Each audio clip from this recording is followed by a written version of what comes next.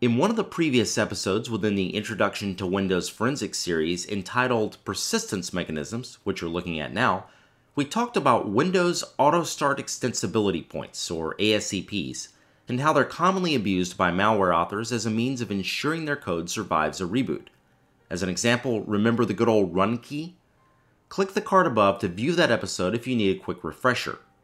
As a follow-up to that video, we're going to look at a new Volatility plugin that will enable us to parse ASEPs directly from memory. Now, I know what some of you are thinking. Hey, wait a minute, that's not new. There's been a Volatility autoruns plugin available for years. Well, that's true, but this is a completely new plugin based around some exciting new research published within this academic paper. Now, sit back and relax while I read the entire paper to you. No, I'm just kidding. I'm going to give you a nice quick TLDR summary of all of this. After all, that's why you're here, right? So at the recent Digital Forensics Research Workshop, DFRWS European Conference, which took place in late April 2019, Daniel Euros and Ricardo Rodriguez presented on the characteristics and detection of Windows Auto-Start Extensibility Points in memory forensics.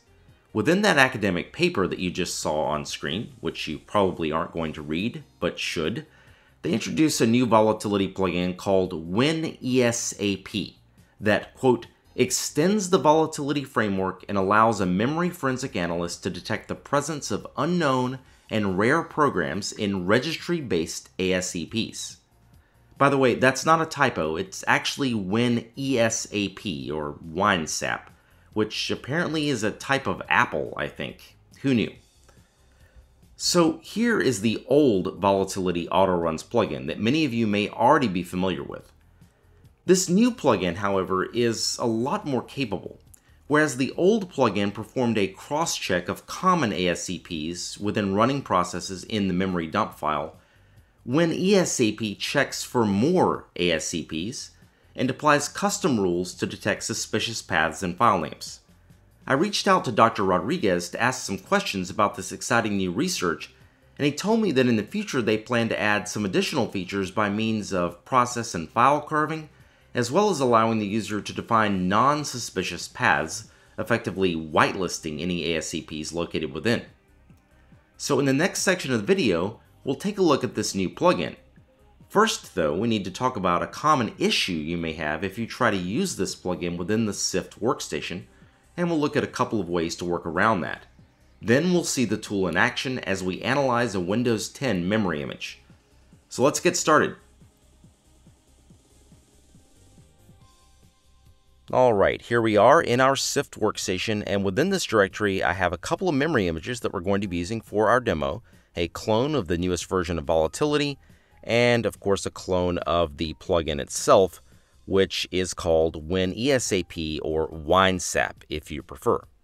Now, though the project is winesap, the actual plugin on the Volatility command line is referenced by using the autoruns keyword. So herein lies the problem. If we try this with the Volatility version bundled with the SIFT workstation, here's what happens. It's going to bomb, and the reason why is because there already is an autoruns plugin. It's the previous one that we talked about in the previous section of this episode. So because that's already pre-configured, we need to do something to coexist these two plugins. If we look at the actual code for winesap, you'll notice the class itself is autoruns. One workaround is to simply rename this class. So for example, we could just tack a 2 on the end here and call it autoruns2. And then on the Volatility command line, we could simply run the plugin by referencing autoruns2, and they will coexist happily ever after and will be done. However, I'm not going to do that in this case because I actually, as I mentioned earlier, have a clone of the newest version of Volatility already in this location, so we'll go ahead and reference this. We'll basically repeat almost the same command, but we will instead use this isolated version of Volatility as opposed to the Volatility version bundled with the SIFT workstation. So let's go ahead and up arrow here. We'll go to the beginning of the line and simply call the volatility/vol.py version, and we'll simply run it again with this isolated Volatility, And at this point, we're not going to have any conflicts, and we'll go ahead and start getting back this output. And as you can see, there is quite a bit of output here, showing us all of the different ASAPs that it's pulling from the registry. Now, one thing that we can do via the help options here is use this really nifty feature called --match. This will only show us the suspicious entries. Now, that does not mean that if it doesn't show up here that everything is fine and you should just blindly trust it. You should never blindly trust any forensics tool. Hopefully you know that by now. But this is a nice convenient feature that gives us a place to start. Let's go ahead and tack on the --match option and run this again. And in this case, we're going to get back nothing because this happens to be a clean memory image. There's no malware present in this image. And as you can see, it spit back the line with nothing present at all. It didn't say no matches found or give us any kind of indication. It just did nothing. Luckily, though, you can actually download a sample infected memory image from the winesap project page. And I've done that. So let's go ahead and reference that memory image, which is referred to as fullinfected.vmem. And the profile to use for this happens to be win7sp1 x64. So let's go ahead and do that, and then we'll again use --match. Now I've sped this up. It actually ended up taking about 3 minutes to run. So in the interest of time, we'll just blow through this until it finishes running. But you can immediately notice that we see a bunch of warning lines with yellow text that say things like suspicious path file and suspicious shell execution. So right out of the gate, we see things that would be of interest to us. And you'll notice, of course, the full registry paths there, and we can see exactly what this particular plugin thinks may not be legit on this system.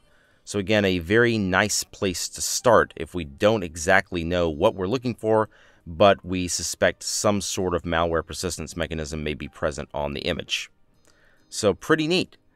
To recap, within the SIFT workstation, we looked at 2 different workarounds that we could use in order to get the winesap plugin to work.